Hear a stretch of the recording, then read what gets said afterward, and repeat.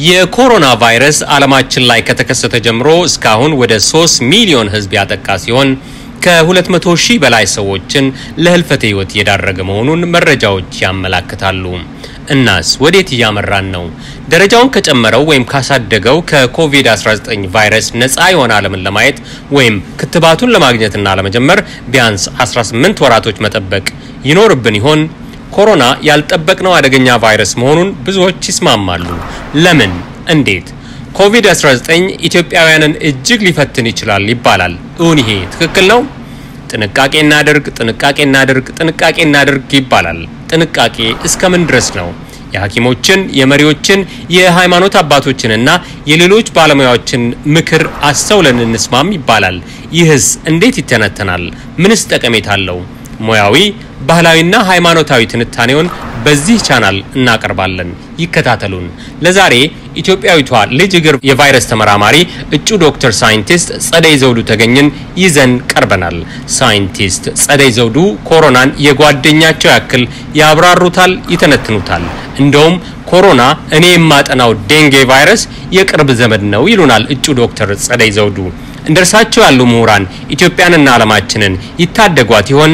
አብራችሁ ቆዩና ከሙያዊ ትንታኔው ይማሩ፣ ጠቃሚ መረጃ የሚሰንቁ፣ አብረው ሰርተውም ይህንን ክፉ ዘመን በጥበብ ለማለፍ የድርሻዎቱን ጠጠር ይወርውሩ። መልካም ቆይታ።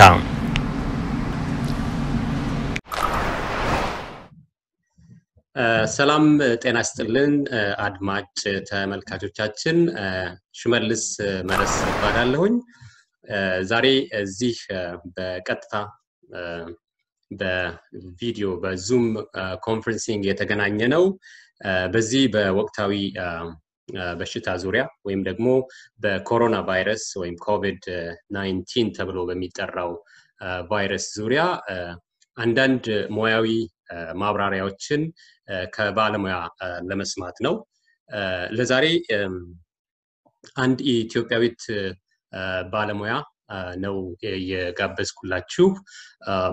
እኚህ ኢትዮጵያዊ ባለሙያ ምናልባት በእድሜያቸው በጣም ትንሽ ናቸው፣ 30ንም ያልደፈኑ ናቸው። ግን ደግሞ በሴንተር ፎር ብላድ ሪሰርች ዩኒቨርሲቲ ኦፍ ብሪቲሽ ኮሎምቢያ ቫንኩቨር እዚህ ካናዳ ብሪቲሽ ኮሎምቢያ ውስጥ የፒኤችዲ ካንዲዴት ናቸው። ወይዘሪት ጸደይ ዘውዱ ተገኝ ይባላሉ። እና እንዳልኳችሁ የፒኤችዲ ካንዲዴት ናቸው። ሴንተር ፎር ብላድ ሪሰርች ዩኒቨርሲቲ ኦፍ ብሪቲሽ ኮሎምቢያ የሚያጠኑት ፕላትሌት ኤንድ ዴንጌ ቫይረስ ኢንተራክሽን የሚባል ነው። ይሄ ከቫይረሶች ውስጥ አንዱ የሆነው ዴንጌ ምናልባት ከዚህ በፊትም ሰምተነው እናውቃለን። እሱም ላይ ማብራሪያ ይሰጡናል። ከዛ በፊት እኚህ ባለሙያ አንዳንዴ ይቅርታ አንቺ ያልኩ ብናገር ይቅርታ ያደርጉኛል፣ ምክንያቱም በእድሜ ያንሱኛል ብዬ ስለማስብ እና ከዚህ በፊት ፖስት ኢዛት ባካሎሬት ነው የሚባለው ባካሎሬት ፌሎው ነበሩ ሴንተር ፎር ባዮሎጂክስ ኢቫሉዌሽን ኤንድ ሪሰርች በአሜሪካን ሀገር ማለት ነው። ፉድ ኤንድ ድራግ አድሚኒስትሬሽን ሜሪላንድ ዩኤስኤ ውስጥ ወይዘሪት ጸደይ ለአሁኑ ከአንድ አመት በኋላ ደግሞ ዶክተር ጸደይ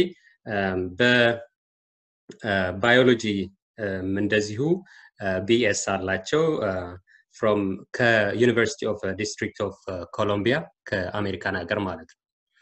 ስለዚህ ስለ ባለሙያ ይሄን ያክል ካልኩኝ ለዛሬ ቀደም በመግቢያ ላይ ለማስረዳት እንደሞከርኩት በኮቪድ-19 ወይም ደግሞ በኮሮና ቫይረስ ዙሪያ ነው ለመነጋገር ያሰብነው እና በመጀመሪያ ይሄ ኮቪድ-19 ወይም ኮሮና ቫይረስ የሚባለው የቫይረስ አይነት ምናልባት ከተከሰተ ጥቂት ጊዜው ነው። ኮቪድ-19 የተባለውም በ2019 በፈረንጆቹ አቆጣጠር ማብቂያ ላይ ስለተገኘ ነው። ነገር ግን የቆየ ነው የነበረ ነው የሚሉ ጽሁፎችን ማንበብ ሞክሬያለሁና እስቲ ቫይረሱ ምንድነው? ከዚህ በፊት በምን መልኩ ነበር የሚታወቀው? እንዴት ነው የተገኘው? የት ነው የተገኘው? የሚለውን ዳራውን በማንሳት ቢጀምሩልኝ ይቀጥሉ። እሺ በቅድሚያ ይሄን እድል ስለሰጠኸኝ በጣም አመሰግናለሁ። በአሁኑ የሆነ ያለው ነገር በጣም ሳናስበው እዚህ ደረጃ መድረሱ በጣም ያስደነግጣል። ነገር ግን እነኚህ የኮሮና ቫይረስ የሚባሉት የቫይረስ አይነቶች ብዙ ከኛ ታሪክ ጋር አብረው የነበሩ ናቸው። ብዙ አመት ከኛ ጋር አብረው ሲኖሩ የነበሩ ቫይረሶች ናቸው። ወደ ሰው ስለመጣና በተለያዩ የኢቮሉሽናል ቼንጆች በቫይረሶቹ በጣም ብልጥ ስለሆኑና ራሳቸውን ያሻሻሉ በመሄድ እኛ ሰውን እንዴት ማጥቃት እንደሚችሉ ማጥቃት የሚችሉበት መንገድ ያጎለበቱ መጥተው እኛ ጋር ስለደረሱና ከቁጥጥራችን ውጪ ስለሆነ ነው እንጂ እነኚህ ቫይረሶች አዲስ አይደሉም። ኮሮና ቫይረስ የአንድ የአርኤንኤ ቫይረስ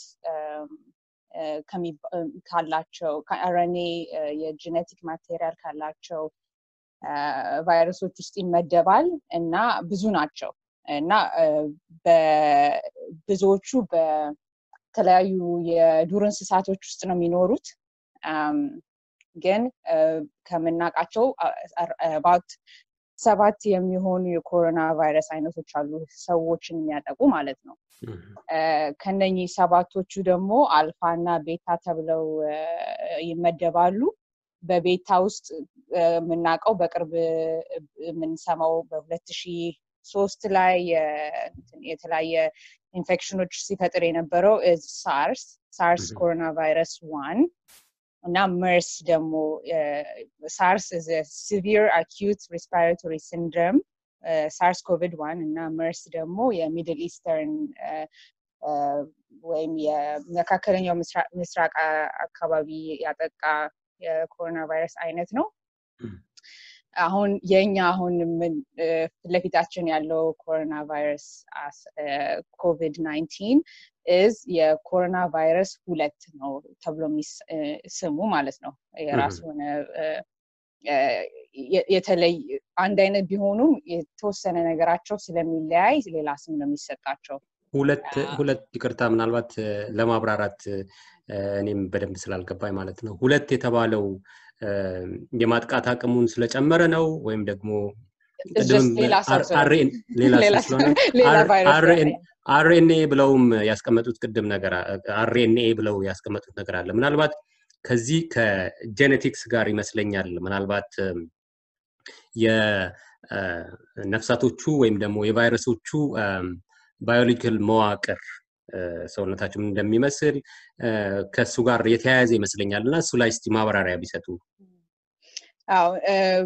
ቫይረሶች በተለያየ መልኩ ይከፋፈላሉ።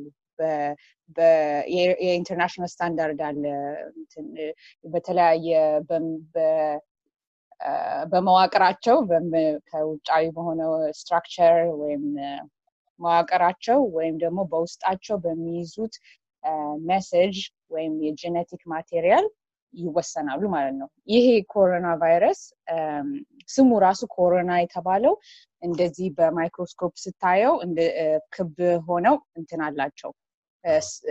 እንደውም ያምራል አበባ ይመስላል። በጣም ያምራል እና እነኛ ስፓይክ ፕሮቲኖች እንትን ክራውን ይመስላሉ።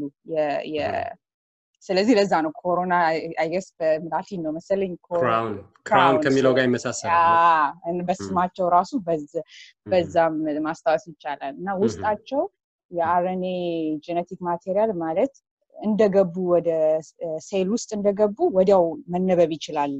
ሜሴጃቸው ተነቦ ወደ ፕሮቲን መለወጥ ይችላል ወዲያው። አንደኛ እሱ፣ ሁለተኛ ደግሞ በጣም የሚይዙት የጄኔቲክ ማቴሪያል ከአርኤንኤ ቫይረሶች ውስጥ ትልቁ ነው። 27 ፕሮቲን የመስራት አቅም አላቸው። እነኚህ ቫይረሶች በቀላሉ የሚያዙ አይደሉም። በጣም የራሳቸው የሆነ ለእነሱ በሚጠቅም ሁኔታ በደንብ ራሳቸውን ያጎለበቱ እዚህ ጋር የደረሱ ናቸው። እንደምናውቀው ምን ያህል ያቀም ያላቸው ምናልባት ኢንተራፕት እንዳላረክ 27 እና ሌላ አሁን ለምሳሌ ነው ማጠናው ቫይረስ የዴንጌ ቫይረስ እሱም አርኤንኤ ቫይረስ ቢሆንም በአጠቃላይ 10 ፕሮቲኖች ነው የሚሰሩት ስትራክቸራቸውን የሚሰራ ፓርት አለ ሌላ ደግሞ ሄዶ የኛን የሴሎችን በመረበሽ የራሱን ሬፕሊኬሽን የራሱን እድገት ቶሎ ቫይረሱ ራሱን እንዲሰራና ራሱን ሬፕሊኬት እንዲያደርግ የሚጠቅሙ ፕሮቲኖችም አሉ የኔ ቫይረስ ዴንጌ ማጠናው ቫይረስ እርሶ የሚያጠኑት ቫይረስ ማለት ነው ዴንጌ ያሉትና ምናልባት አንዳንድ ጽሁፎቹንም ለማየት ሞክሬያለሁና እና እንዲሁም ምንድነው አንዳንድ ቫይረሶችን እርስ በርስ የማነጻጸር ነገር ዲስክራይብ ሲያደርጉ ወይም ሲያብራሩ እገሌ አጎት ነው ወይም እገሌ እንደዚህ ነው ወንድም ነው ምናምን ይያሉ የሚያብራሩበት መንገድ አለና እስቲ እርሶ የሚያጠኑት የዴንጌ ቫይረስ ከዚህ በፊት የተከሰተ ይመስለኛልና የዴንጌ ቫይረስ አለ ሁሌ ኢንደሚክ ነው ይባላል በሱና በኮቪድ-19 ወይም በኮሮና ቫይረስ መካከል ያለውን ልዩነትና ግንኙነት ያብራሩ የዴንጌ ቫይረስ በጣም አቅራቢያው እንትን ዘመድ የቅርብ ዘመዱ ዚካ ቫይረስ የሚከሰቱትም መሐከል ላይ ሙቀታማ የሆኑ ሀገሮችን ትሮፒካል or subtropical regions of the world የሚያጠቁ ናቸው ሁሌ ያሉ እነኚህ ዚካም አለ ዴንጌም አለ ሁሌ ግን እንደ ኮቪድ ባንድ የመጣው እንትን የህክምና መስጫ አቅማችንን ስላላጨናነቁ ነው ሁሌ እንትን ዜና ላይ ምናምን ማንሰማቸው እንጂ ሁሌ ያሉ እንትንም አላቸው ምናልባት ቫክሲንም አላቸው ይመስለኛል አይደል በአሁኑ ሰዓት ያ ለዚካ ቫክሲን አለ ለዴንጌ ግን 4 የተለያዩ እንትኖች ስላሉ ተመሳሳይ ቫይረሶች ቫክሲን በተሰጠ ቁጥር እነኛ ሰዎች ከመዳን ይልቅ በሌላው አይነት ቫይረስ በመጠቃት ቶሎ ህመማቸው ጎልብቶ የሚሞቱበት አይነት ሁኔታ አለ ስለዚህ ስትሪኪ ግን ለዚካ አለ እና ኮሮና ቫይረስ በአርኤንኤ በጄኔቲክ ማቴሪያል ውስጡ በመኖሩ ከዴንጌ ጋር በጣም አንድ ግሩፕ ውስጥ ናቸው ግን ያኛው የሚያጠቁት ቦታ ይለያያል ለምሳሌ የኮቪድ የላይኛው የታችኛው መተንፈሻ አካሎቻችንን እና የአንጀታችንን የታርጌት የማድረግ እንትን አለው አቅም አለው ያም እነኛ ኦርጋኖች ላይ እነኛ እንትን የሰውነታችን ክፍሎች ላይ ኤክስፕረስ የሚደረጉ ሪሴፕተሮች አሉ ወይም ቫይረሱ የሚጠቀምባቸው በሮች አሉ እሱ ላይ እንሄዳለን መጀመሪያ ማለት ምን እንደሚያጠቃ የሚለው ግን ከዛ በፊት ይሄ ቫይረስ በዋናነት 2019 ማብቂያ አካባቢ ውሃን ከተማ ነው የተገኘው እና ከእንስሳት ጋር የሆነ ኮሪሌሽን አለው እነሱ ጋር ነው መጀመሪያ የተገኘው የሚል ነገር አለና እስቲ ስለሱ ትንሽ ማብራሪያ ቢሰጡን አሁን በጥናታቸው እንዲያዩት ከሆነ ውሃን የቻይና ግዛት ውስጥ የተለያዩ የዱር እንስሳትም ብዙ ጊዜ የምንበላቸውንም እንስሳቶች አንድ ላይ ያራቡ የሚሸጡበት ትልቅ የገበያ ቦታ አለ እና እዛ ውስጥ ንጽህናን ባለመጠበቅ እና የተለያዩ በብዛት የማይገናኙ እንስሳቶች ተገናኝተው አንድ ላይ በሚኖሩበት ሰዓት የሚወራረሱት ነገር አለ እና ይሄ ቫይረስ ከሌሊት ወፍ ወይ ከነኚ በጣም ብዙ በማይታዩ እንስሳቶች ወደ የለመድናቸው እንስሳቶች በመግባት እየተላመደ ወደ ሰውን ለማጥቃት ደረጃ እንደደረሰ በዛ ትራንዚሽኑ በዛ ነው የሚታመነው እና እነኚህ ቫይረሶች ያው በኤችአይቪ እንደሚባለው መጀመሪያ የእንትኖች ቺምፓንዚ ምናምን ላይ ተገኝቶ ከዛ በኋላ የሰው እንዴት እንዳጠቃ ከዛ ተነስቶ ያሳያልና አሁን ለጊዜው እሱ ነው የሚታመነው እዚህ ደረጃ ላይ ይደርሳል ተብሎ ታስቦ ነበር ማለት እናንተ እንደ ተቋም ለምሳሌ እናንተ ተቋም በካናዳ ሀገር ውስጥ ብሪቲሽ ኮሎምቢያ ዩኒቨርሲቲ ኦፍ ብሪቲሽ ኮሎምቢያ ቫንኩቨር ውስጥ ያለ ተቋም ነው እናንተ ወይም ዩኒቨርሲቲ ነው ታውቁ ነበር ወይም ተሰሙ ነበር እዚህ ደረጃ ላይ ሲደርሳል ብላችሁ ታስቡ ነበር ያኔ እውነት ለመናገር እኔ ያለሁበት የሪሰርች ሴንተር በደም እና እንዳልኩ በዴንጌ እና በሌሎች አይነት ቫይረሶች ላይ ነው የምናተኩረው እና ይሄ ኮቪድ የኛ እንትን ዋነኛው ጥናታችን ስላልነበረ እውነት ለመናገር በጣም ልባላል ነው ነበር እና እንደሌላው አገር እንደመጀመሪያ የቻይና አይነት ችግር አይነት ተብሎ ነው የተወሰደው እና ዛው የሚቆጣጠሩ አይነት ነገር ሆኖ ነበር ሌላው ሰዎች ብዙ የተረዱት ሁለተኛ ደግሞ የሳርስ ከዚህ በፊት የታየ አይነት ቫይረስ ስለነበረ ይሄን ያህል ድረስ ይደርሳል ተብሎ አልተገመተም ነበር ግን ይሄ ቫይረስ ባልተጠበቀ ምክንያት ራሱን በጣም አሻሽሎ እንደምታየው ከኛ ቁጥጥር ውጭ ወጥቷል እና ያ ደግሞ አንዳንዴ ራሳቸውን ምንድነው ኤፒዴሚክስ ፓንደሚክ ፕሪፔርድነስ ምናምን ላይ የሚሰሩ ሰዎች ራሱ ይገምታሉ አሁን ኢንፍሉዌንዛ እንዴት ኔክስት ይር እንደሚያጠቃ ምናምን ግን ያንን ከሚጠበቁት በላይ የሚሆን አልመሰላቸውም ለብዙ ተቋማት ኦኬ ግን ያ ኦኬ ቀደም ለማንሳት ሞክረውልኝ ነበር እስቲ አሁን ደግሞ ይህ ቫይረስ እንዴት አድርጎ ነው ሰውነታችንን የሚያጠቃው ማለት ቀደም እንዳሉት የታችኛውን የመተንፈሻ አካል ነው በዋናነት ያጠቃል እንደውም እስከ አንጀት ድረስ የሚሄድበት አጋጣሚ ያለና ከዚህ ጋር ተያይዞ ምናልባት የመተንፈሻ አካላቶችን ያጠቃል ብለዋል እና እነዚህ እጅ መታጠብ ተራርቆ መቆም ማለት ሶሻል ዲስታንሲንግ የሚባለውና ህዝብ በተሰበሰበበት ቦታ በብዛት አለማዘውተር እንደ ጥንቃቄ መንገዶች ናቸው ተብሎ ተነስተዋልና ምንድነው የሚያጠቃው መከላከሉ ላይ ያለው justification ወይም ደግሞ ማብራሪያ ምንድነው ከመተላለፊያው አንፃርና ከጥንቃቄ አንፃር የእርሶን እይታ እስቲ ቢነግሩን አሁን ይሄኛው ቫይረስ እዚህ ደረጃ እስከ ሶሻል ዲስታንሲንግ ወይ መራራቅ ሰውና ሰው መራራቅ አለበት የሚለውን መንገድ እስከመፍጠር ያደረሰን ከድሮቹ ከሳርስ ወይ ከመርስ አሁን ሪስክ ግሩፖች አሉ